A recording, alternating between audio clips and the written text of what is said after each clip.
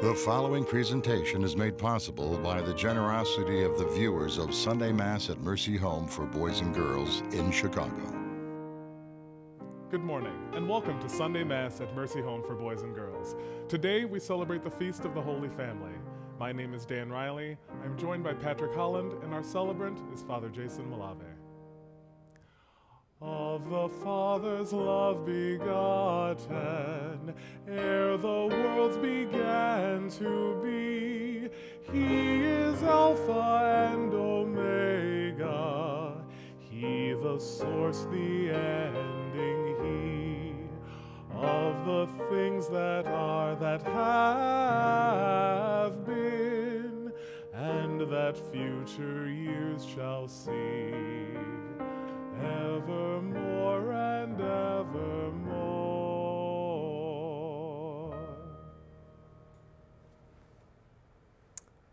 Friends, we mark our prayer in the name of the Father, and the Son, and the Holy Spirit. Amen. Amen. The grace and peace of our Lord Jesus Christ, the love of God, and the communion of the Holy Spirit be with you. And with your spirit. We gather together to celebrate the Holy Family. It was just last week that we celebrated Christmas, and now we celebrate the Holy Family of Mary, Joseph, and Jesus. As we celebrate this Holy Family, as we remember our own Holy Family, let us be mindful of the ways we've loved and those we've failed to love.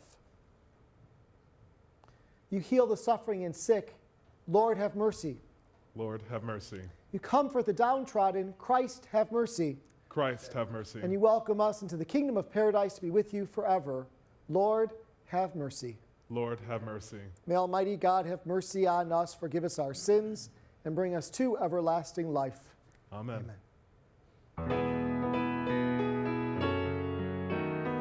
Glory to God in the highest, and on earth peace to people of good will. Glory to God in the highest, and on earth peace to people of good will.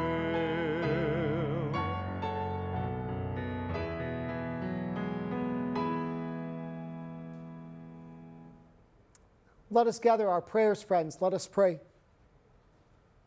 O God, who were pleased to give us the shining example of the Holy Family, graciously grant that we may imitate them in practicing the virtues of family life and in the bonds of charity, and so, in the joy of your house, delight one day in eternal rewards. Through our Lord Jesus, your Son, who lives and reigns with you in the unity of the Holy Spirit, one God, forever and ever. Amen. Amen.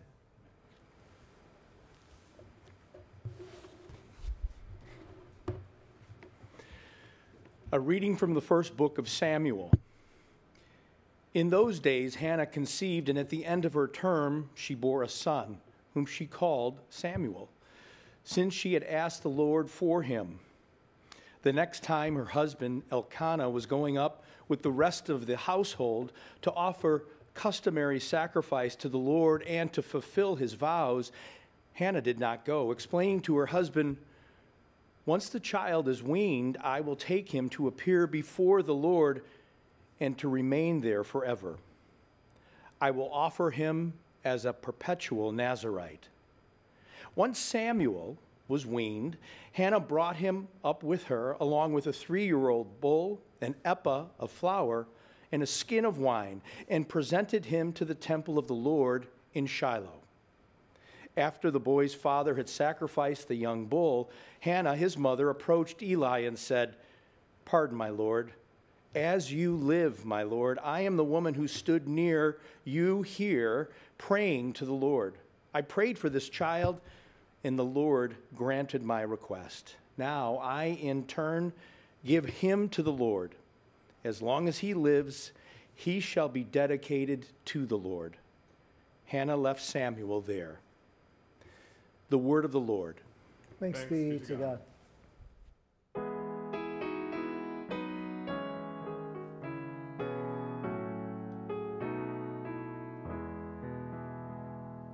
Blessed are those who fear the Lord and walk in Blessed are those who fear the Lord and walk in his ways. Blessed is everyone who fears the Lord, who walks in his ways. For you shall eat the fruit of your handiwork. Blessed shall you be and favored.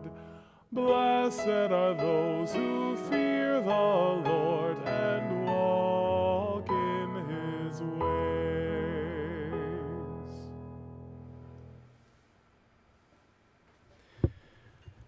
A reading from the first letter of St. John. Beloved, see what love the Father has bestowed on us, that we may be called the children of God, and so we are. The reason the world does not know us is that it did not know him. Beloved, we are God's children now. What we shall be has not yet been revealed. What we do know, that has been revealed, is that we shall be like him, for we shall see him as he is. Beloved, if our hearts do not condemn us, we have confidence in God and receive from him whatever we ask, because we keep his commandments and do what he pleases. And his commandment is this: we should believe in the name of his Son, Jesus Christ, and love one another just as he commanded us. Those who keep his commandments remain in him, and he in them. And the way we know that he remains in us is from the Spirit he gave us. The word of the Lord. Thanks be to God.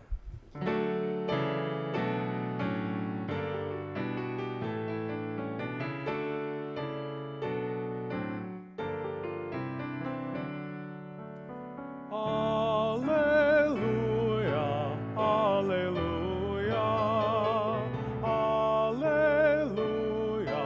alleluia, alleluia,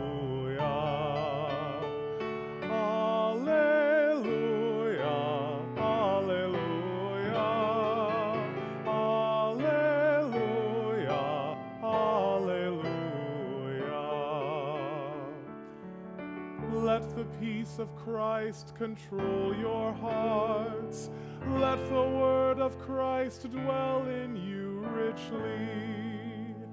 Alleluia, alleluia, alleluia, alleluia.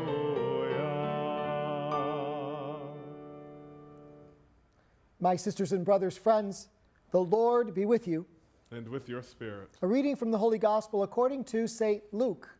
Glory to you, O Lord. May the word of God be always on our minds, on our lips, and in our hearts. Each year, Jesus' parents went to Jerusalem for the feast of the Passover. And when he was 12 years old, they went up according to festival custom. After they had completed its days as they were returning, the boy Jesus remained behind in Jerusalem, but his parents did not know it. Thinking that he was in the caravan, they journeyed for a day and looked for him among their relatives and acquaintances, but not finding him, they returned to Jerusalem to look for him. After 3 days, they found him in the temple, sitting in the midst of the teachers, listening to them and asking them questions. And all who heard him were astounded at his understanding and his answers. Well, when his parents saw him, they were astonished. And his mother said to him, "Son, why have you done this to us? Your father and I have been looking for you with great anxiety." He said to them, "Why were you looking for me? Did you not know that I must be in my Father's house?" But they did not know what he said to them. He went down with them and came to Nazareth and was obedient to them. His mother kept all these things in her heart, and Jesus advanced in wisdom and age and favor before God and man. The Gospel of the Lord. Praise to you, Lord Jesus Christ.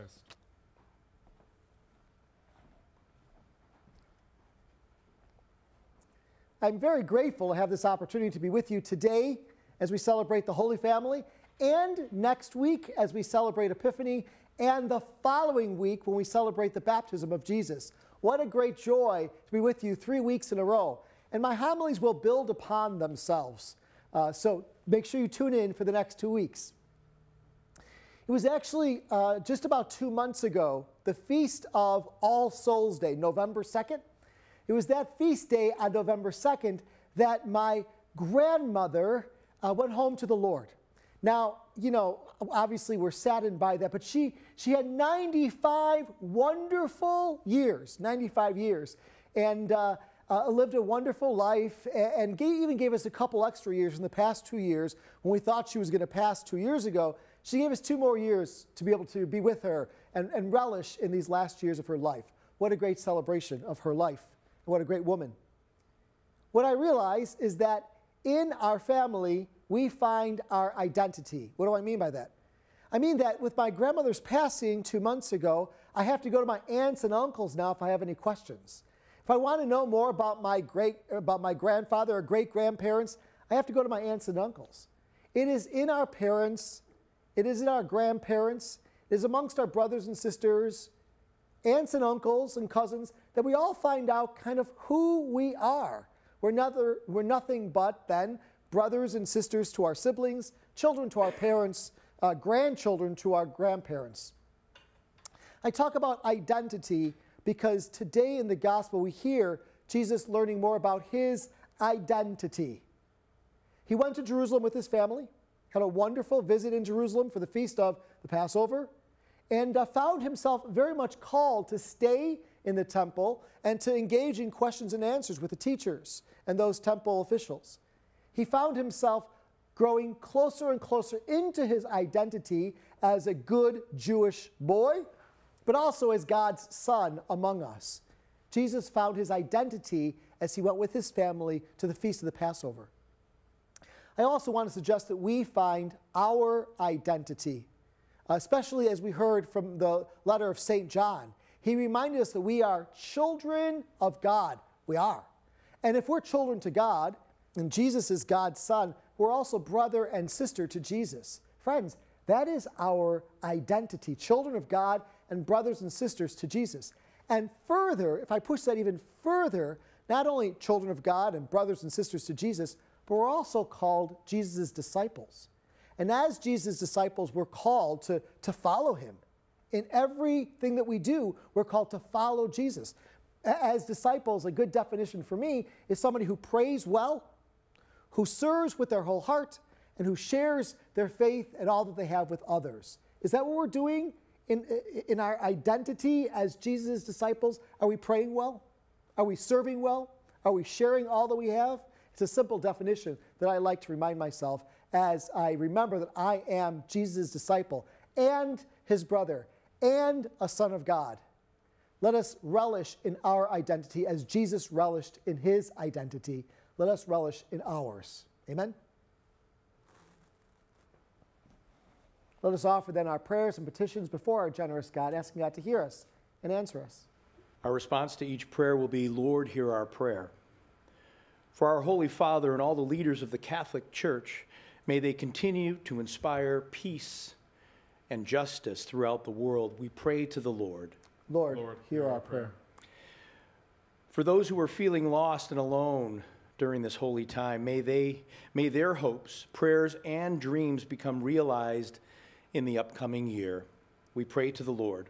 Lord, hear our prayer. For those who so generously support Mercy Home for Boys and Girls, may they come to understand the deep gratitude of our youth. We pray to the Lord. Lord, hear our prayer. For all those who are ill, may their hearts and health be strengthened with the hope and joy of this holy season. We pray to the Lord. Lord, hear our prayer. Generous and compassionate God, hear the prayers of your faithful people. In your mercy and love, grant these prayers.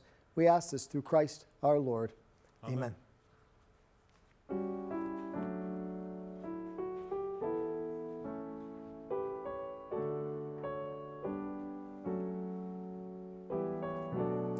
Blessed are you, Lord Lord, God of all creation, for through your goodness we have received the bread we offer you. Fruit of the earth, the work of human hands, it'll become for us the bread of life.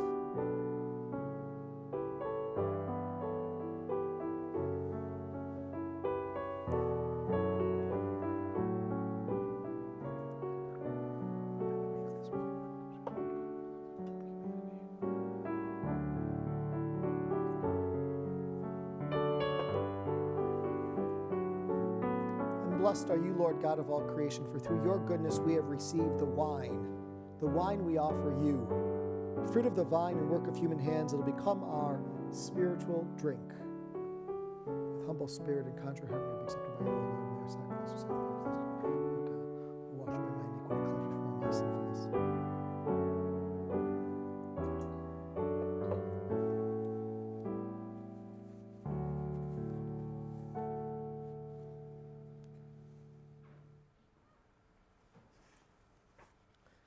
And so, sisters and brothers, friends, pray that my sacrifice, in fact your sacrifice, may be acceptable to God, the Almighty Father. May the Lord accept the sacrifice at your hands for the praise and glory of his name, for our good and the good of all his holy church. We offer you, Lord, we offer you the sacrifice of conciliation, humbly asking that through the intercession of the Virgin Mother of God and Saint Joseph, you may establish our families firmly in your grace and in your peace. Through Christ our Lord, amen. Amen. The Lord be with you. And with your spirit. Lift up your hearts. We lift them up to the Lord. And let us give thanks to the Lord our God. It is right and just.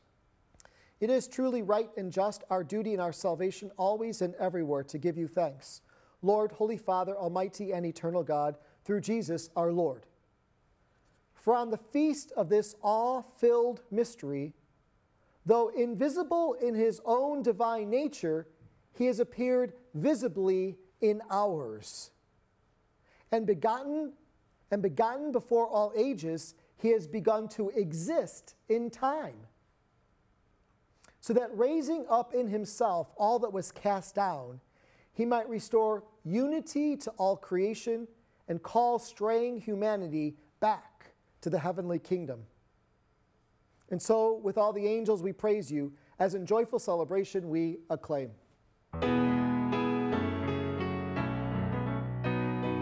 Holy, holy, holy, Lord God of hosts, heaven and earth are full of your glory. Hosanna in the highest. Blessed is he who comes in the name of the Lord. Hosanna in the highest.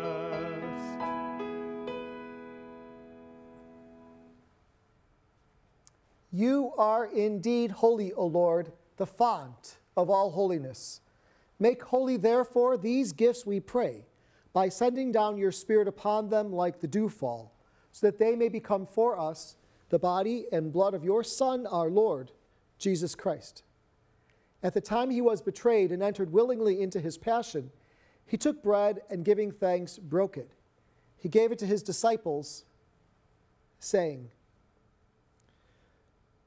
"Take this, all of you, and eat of it, for this is my body, which will be given up for you."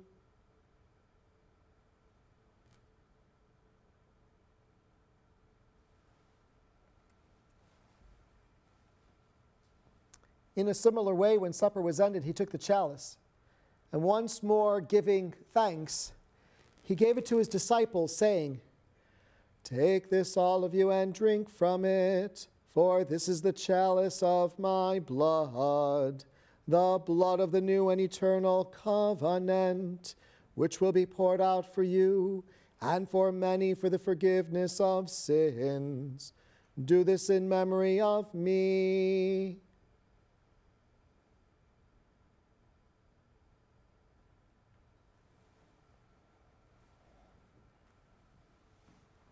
the mystery of faith. When we eat this bread and drink this cup, we proclaim your death, O Lord, until you come again. Therefore, as we celebrate the memorial of Jesus' death and resurrection, we offer you, Lord, the bread of life and the chalice of salvation, giving thanks that you've held us worthy to be in your presence and minister to you. Humbly we pray that partaking of the body and blood of Christ, we may be gathered into one by the Holy Spirit. Remember, Lord, your church spread throughout the world. Bring her to the fullness of charity, together with Francis, our Pope, Blaise, our Archbishop, and all the clergy. Remember especially our sisters and brothers who have fallen asleep in the hope of the resurrection, and all who have died in your mercy. Welcome them into the light of your face. And finally, have mercy on us all, we pray, that with the Blessed Virgin Mary, Mother of God, with the blessed apostles and all the saints who have pleased you throughout the ages, we may merit to be co-heirs to eternal life, and may praise and glorify you through your Son, Jesus Christ. Through him, and with him, and in him, O God, Almighty Father, in the unity of the Holy Spirit, all glory and honor is yours forever and ever. Amen. Amen. Amen.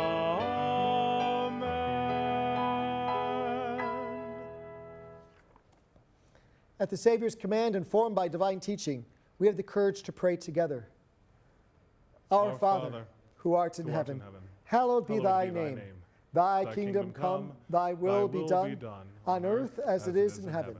Give us this day our daily bread, and forgive us our trespasses, as we forgive those who trespass against us. Lead us not into temptation, but deliver us from evil. Deliver us, Lord, we pray, from every evil.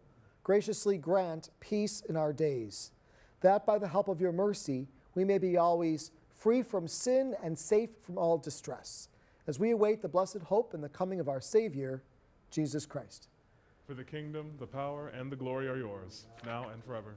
Lord Jesus, who said to your apostles, "Peace I leave you, my peace I give you," look not on our sins, but on the faith of your church, and graciously grant her peace and unity in accordance with your will, who live and reign forever and ever. Amen. The peace of the Lord be with you always. And with your spirit. Let us offer each other a sign of Christ's peace. And on behalf of everyone here at Mercy Home for Boys and Girls, please know of my prayers for you and your family, your holy family. Please know of our prayers for you for peace. Peace be with you.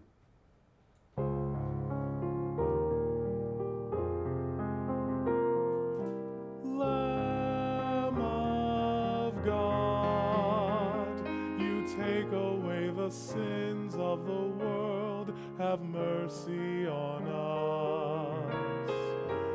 Lamb of God, you take away the sins of the world, have mercy on us. Lamb of God, you take away the sins of the world, grant us peace.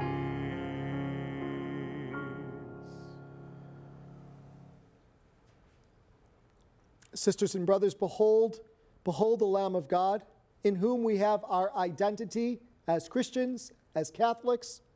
Behold him who takes away the sins of the world. Blessed are those called to the supper of the Lamb. Lord, I am not worthy that you should enter under my roof, but only say the word, and my soul shall be healed. May the body and blood of Christ keep us all safe for everlasting life.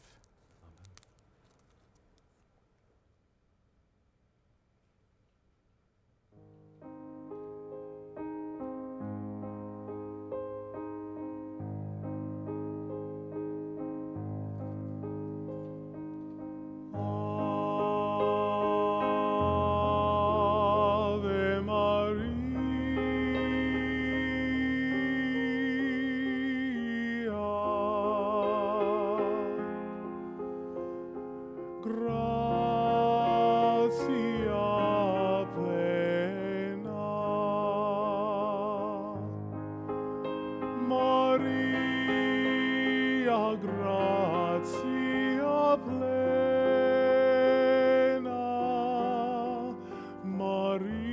Maria, gratia plena,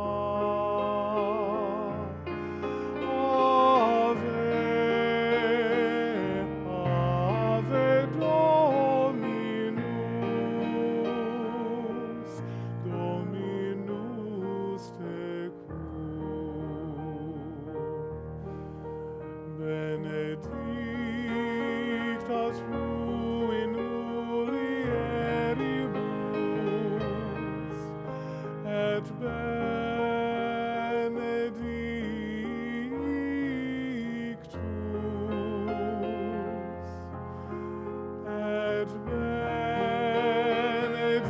benedictus fructus ventris tui, Iesus.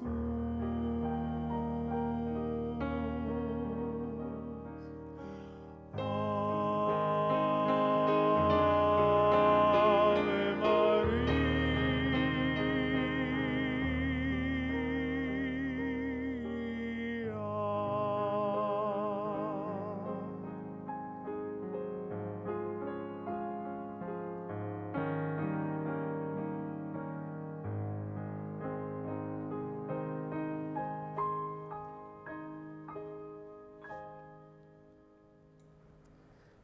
Friends, please join me in praying the prayer for the children of Mercy Home. Our Lady of Mercy, we pray that you will guide, protect, and bless all boys and girls who this day have a home called Mercy. May they find the Father's mercy as we offer them our hearts in the name of your Son, Jesus Christ. May they see God's mercy in action through our prayers and sacrifices.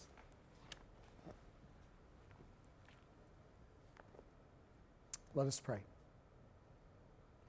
Bring those you refresh with this heavenly sacrament, most merciful Father, to imitate constantly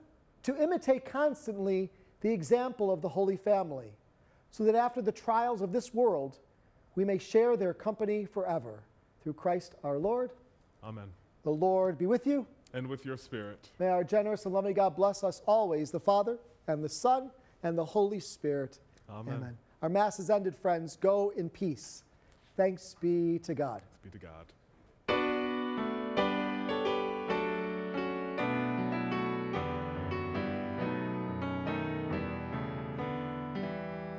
What child is this who laid to rest on Mary's lap is sleeping, whom angels greet? Folks, I'm so fortunate that all of us pray together each Sunday. Can you imagine what the power of prayer does for all those who are sick, elderly, and homebound?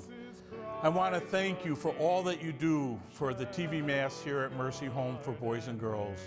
Please continue to support our good efforts, and may God bless you for all you do. The music for the broadcast of Sunday Mass at Mercy Home is generously provided by GIA Publications Incorporated and its World Library Publications Division.